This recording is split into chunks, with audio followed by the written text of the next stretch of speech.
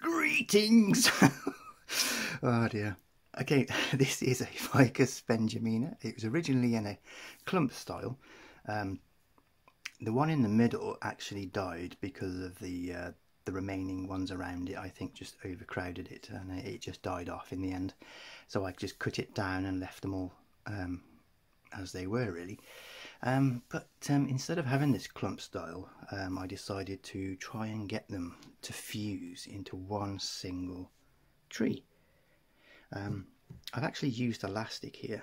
I started at the bottom, tied a loop, and just wound it all the way up to here and then back down again, and then just tied it off there, just making sure that it's nice and tight. Every turn is nice and tight all the way up and down.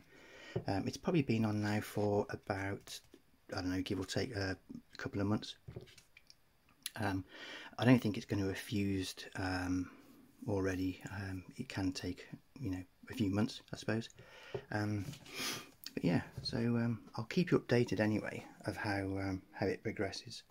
I think in the summer it'll probably spring and summer.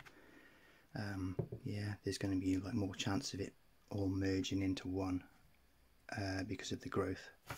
But yeah, this is the kind of elastic anyway. I'll show you the elastic that I used.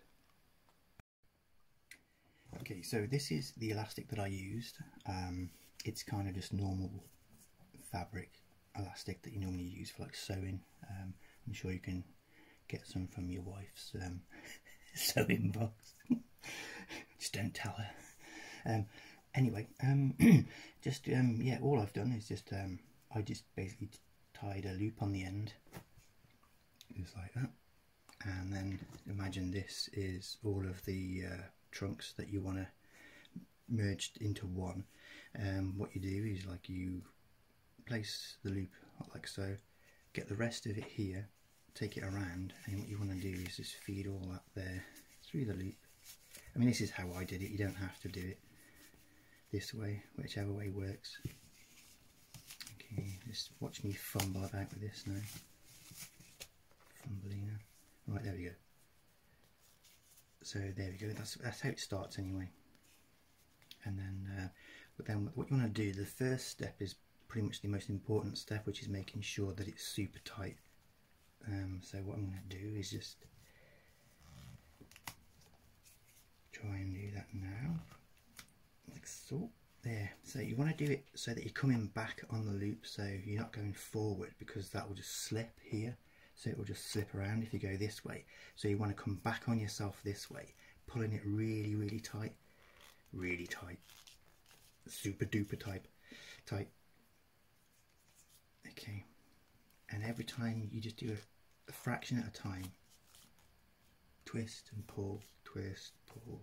It's very a long process, but it needs to be, I can't stress that enough, it needs to be super tight.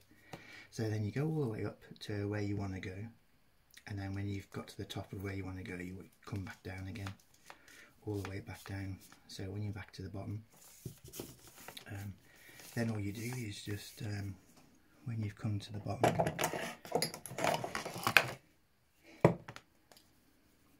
what I did was just cut the end, so you got like two pieces there, and then wrap them round like so to create a sort of knot here to stop it all from coming loose, so it's nice and tight. I mean, that ain't going nowhere. The reason why I use elastic is because wire, unfortunately, it will cut into the trunk and it will leave marks, and in most cases these marks will be permanent. So you'll end up with wire marks going all the way up the trunk. So this is probably like the best way that I can think of so far, which minimises that and will still do the job. The only downside is if you have a Ficus Benjamina, for example, in the UK, it's an indoor bonsai during autumn and winter. It can go out during the spring and summer, but with this on, that might be a problem, because obviously in the summer it's going to get really hot, which is going to dry out the elastic and cause it to snap and go brittle. So there is that kind of thing to consider. but for now I'm just going to leave it like this. It's got to have been a couple of months since it's on. I don't know how long it's going to take. How long is a piece of elastic? You know, kind of deal. But yeah, I'll leave it till the summer anyway, maybe midsummer, and maybe put it in the shade outside. I don't know, I'll try it and see how it goes. But yeah, like I said, the one died, but all the rest are still thriving. So I'm just gonna, it's just an experiment, and if it works, great. If it doesn't, no harm, no foul. Anyway, I hope that's of some use. So,